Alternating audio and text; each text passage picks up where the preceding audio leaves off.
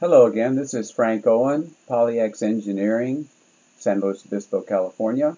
Welcome to another video in my series of videos on control systems engineering.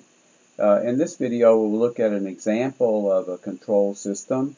Actually, this is an example taken from material used by my colleague in Italy, in northern Italy, in Bergamo, Professor Fabio Prevedi.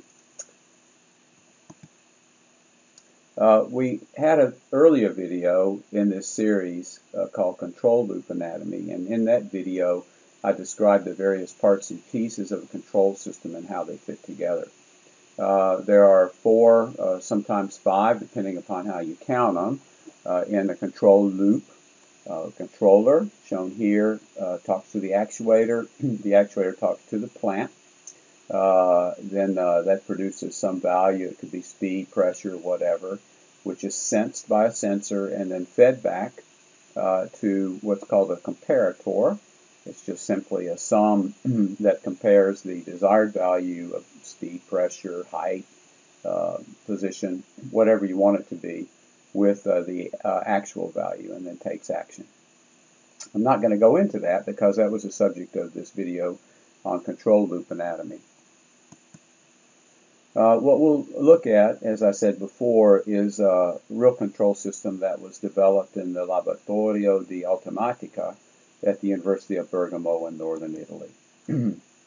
One problem that will become somewhat evident here is that when you go look at a real system, a system is not arranged nicely in this like this diagram up here. Often there's a lot of wires, motors, sensors, etc., and one has to sort out the parts and pieces. So what you need to do is have this diagram firmly in mind when you go look at a new system. The physical details of the system hide this structure. Not intentionally, it's just the way that it works out. But you keep this loop structure in mind when you approach the system, and you need to sort of impose it on the system. So what this example is it's an autonomously guided vehicle that's shown here. The vehicle is just this cart, as we'll see. And it is to proceed along a path that's described by a magnetic strip that's been placed upon the pavement. And what this represents here, well, here's the vehicle first off, and then here's the magnetic strip. And what this would represent, since the strip is not going straight ahead but turning off to the right, I say that it would represent a left turn. It would actually represent a right turn. Now what we need to do is identify the sensors here, the various sensors here. They're the easiest to identify often, and actually in this case we have three sensors. We have an array of sensors. We have some magnetic detectors, as we'll see. We call one the left detector, one the center detector, and one the right detector. So as shown here, the center detector is right over the magnetic strip, and that's basically where you want it to be. Oftentimes, it's easy to answer the question of where the controller is, because the controller is often in a microprocessor, and actually on this vehicle, as we shall see, there's a cabinet in the rear of the vehicle that has the controller and all of the electronics in it. The next question probably to answer is what's the plant? And actually we're steering the vehicle. The vehicle is thus the plant. It's the position of the vehicle that we're trying to control. And oftentimes the hardest thing to identify is the actuator, and we ask the question, how are we going to control the position of the plant or the vehicle? And in this case, what we have is we have on the rear wheels two independent drive motors. So if we turn the left motor, for instance, faster than the right motor, then that will make the vehicle turn right.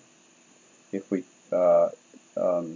supply more power to the right motor than the left motor, then the vehicle will turn left. This is looking at the sensor setup from the front, just to give a little bit more detail. The cart is above, and then on the pavement we have this magnetic strip, and then we have our three sensors as was shown on the previous diagram. The sensors sense the magnetic field, so what you're going to get from the sensors is the strength of the magnetic field. What you usually get from sensors, whether they're measuring pressure, position, height of a tank level, is you get a voltage out, you get an electrical signal out. And that electrical signal, the voltage or the current from that signal will be determined by how high something is, how much pressure you have, or proximity in this case. Okay, this shows the vehicle move forward a bit, so the vehicle was going straight forward. Previously, there had been a straight section of a magnetic strip on the pavement. So the cart is proceeding straight ahead, but now we want the cart to turn right. So the cart has moved straight forward, and that's made it so that the right sensor now turns on or indicates positive, and the center sensor has turned off or indicates negative. So what we need to do is we need to supply more power, that could be voltage or current, to the left wheel to make it turn faster, and less to the right wheel to make it turn slower. And that proceeds until the center sensor, so the cart will start to turn right, and the center sensor will again move over the magnetic strip, and then the cart will proceed straight ahead. The same thing will happen again, and it'll make another little turn to the right, and that will proceed until the cart does make a 90-degree turn to the right, and then can continue on following the magnetic strip after that. So let's look at a little bit of the hardware, and this shows the fact that you can have a lot of details in the system that really hide that loop structure that we saw at the first. We have our sensors down here on the bottom, that array of three sensors that sense the magnetic strip.